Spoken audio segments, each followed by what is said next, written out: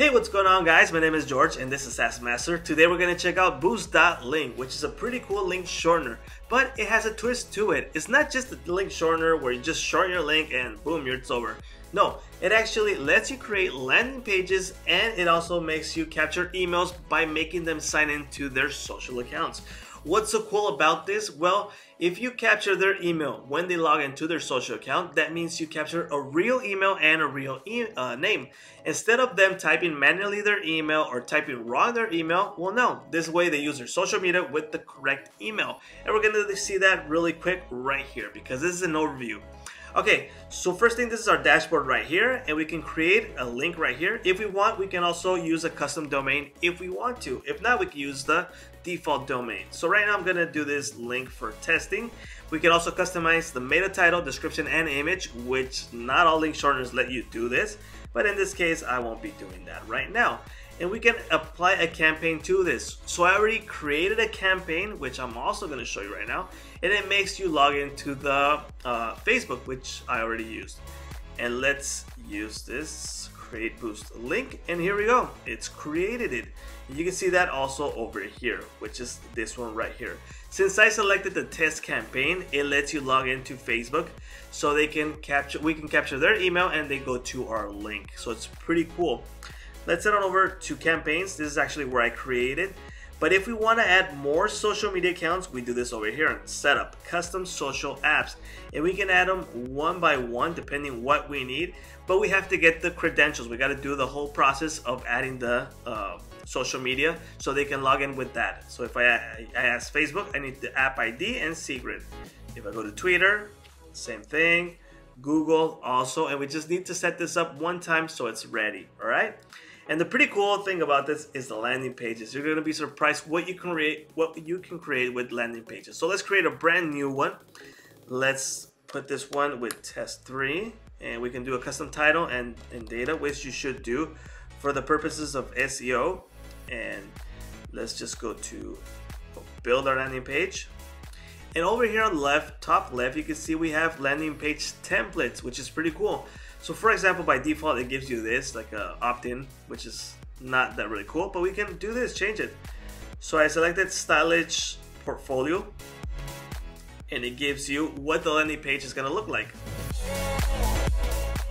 Looks okay, not my style, but looks okay. But you can see it's pretty complete. We can customize all this, social media icons, text, images, and we can just start typing and changing everything. Over here on the right, you can see we got all this information. But the one I like is Nova. Nova looks pretty cool, looks pretty modern for my look. It just depends on the people, right? What you want to use. So you can see that right there. It looks pretty awesome, pretty modern. And we can change all these images, information, custom links. And let's just say, you know what? I like Nova just like it is. We'll just change it. Like I said, this is for testing purposes. We are going to add, and we said it was this one. So this is the link it gives us. Actually, this would be pretty cool. When I add my custom domain, it's gonna look even better. So let's go click to preview, open it, and there you go.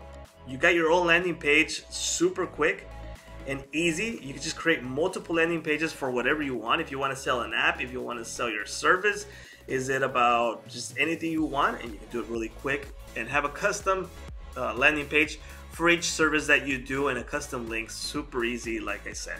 And we can also add our pixels over here, pixel and tracking codes. Our pixel and tracking codes are for remarketing. If you guys don't know what pixel is, I recommend that you do some searching on it, because pixels are awesome. Remember those, if you ever done like searching on the web, and you go to like Home Depot and you check out for a chair, and then you log into Facebook, Twitter, Instagram, and you start finding these type of ads, yeah, that's a pixel, that's targeting you, that's remarketing. So check out pixels, and you can add them right here. So when I create a link, if I want to, over here, close, create a link, and I'm gonna show you right now where we can add the pixel. Test it again, select campaign, let's wait for that, create link. So if we select one of these links, we go to edit URL. There we go, and you can add tracking code pixel right here, and you can select the one that you want. So for example, you have multiple pixels for different type of products or different companies. You can just add the customize you want. Also, you can integrate services like MailChimp You got Zapier, GetResponse, ActiveCampaign, Aweber, MailChimp, SendLane, Platformy. So practically Boost.Link is a pretty complete link shortener for this type of service. You can get landing pages and send them to register with their social media. And I'm gonna just do a quick, because I didn't show you this, is how they're gonna ask for your social media. Okay, let's grab one of these links. You can see it has Facebook right here. We're gonna copy this link. We are going to go into incognito. We're gonna go right there. Gonna test it out. Shorten it. You can see it's asking for me to log into my Facebook account. Practically everyone's already logged into their Facebook, Twitter, Instagram, and it's just gonna ask them if they want to accept, and it takes them to the link. So that's a quick example. Right now it's asking because I'm actually in an incognito tab. Let's close it.